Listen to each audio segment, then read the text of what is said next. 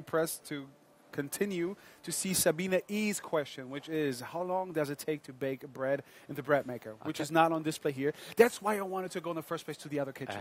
There's the bread maker. We kept you away from the chef, Patrice. We kept you away from the chef because we know that you would have probably taken over, because I know you're you like a bit of cooking yourself. Yeah. So no, the bread maker gives you quite a few options. The great thing about the bread maker is it doesn't just cook your normal traditional white or brown or granary loaves. Exactly. You have lots of different options on the bread. But if you did take a normal brown, white or granary loaf, you have a choice.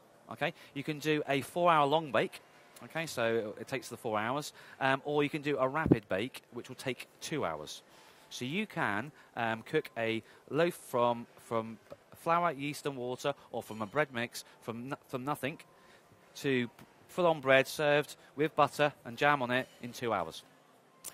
Or you could do it, because I have a bread maker myself. Do you? Yeah, it's kind of embarrassing, but I really have most of the home appliances here. But in older models, and what was it possible to do is that you just could put everything all together. Yes. And then use the timer. So Yes. by the time that you got up, Absolutely. everything is done. So Yeah. no matter 2 or 4 hours. Yeah, if you wanted to have hot bread for breakfast, and you were all planning to have family breakfast at 8 o'clock, you could put set the bread maker to come on at 4 o'clock in the morning.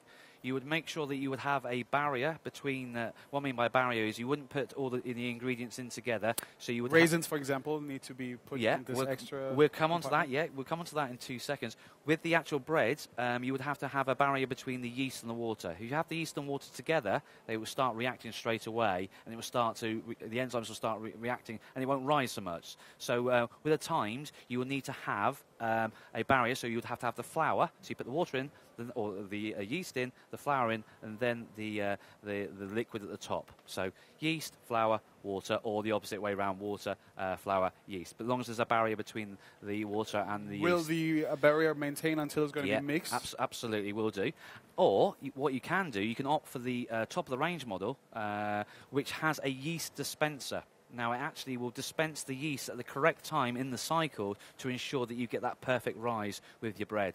That's what the new latest model model the latest model has a yeast dispenser. Is the one that comes in aluminum? It comes in stainless steel, yeah. Stainless steel, that's what it is. Yeah. But you made a very good point about raisins, because on 2 of the models, we have a raisin and nut dispenser.